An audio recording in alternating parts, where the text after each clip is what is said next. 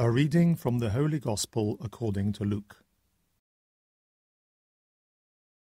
Some people arrived and told Jesus about the Galileans whose blood Pilate had mingled with that of their sacrifices. At this he said to them, "Do you suppose these Galileans who suffered like that were greater sinners than any other Galileans?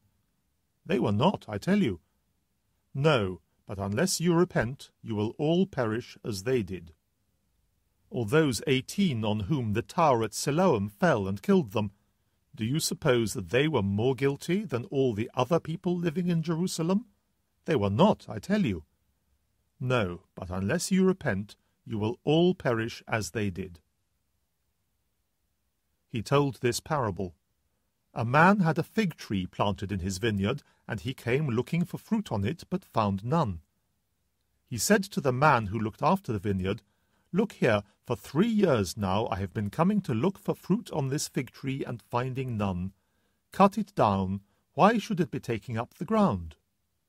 "Sir," the man replied, "leave it 1 more year, and give me time to dig round it and manure it. It may bear fruit next year. If not, then you can cut it down." The Gospel of the Lord.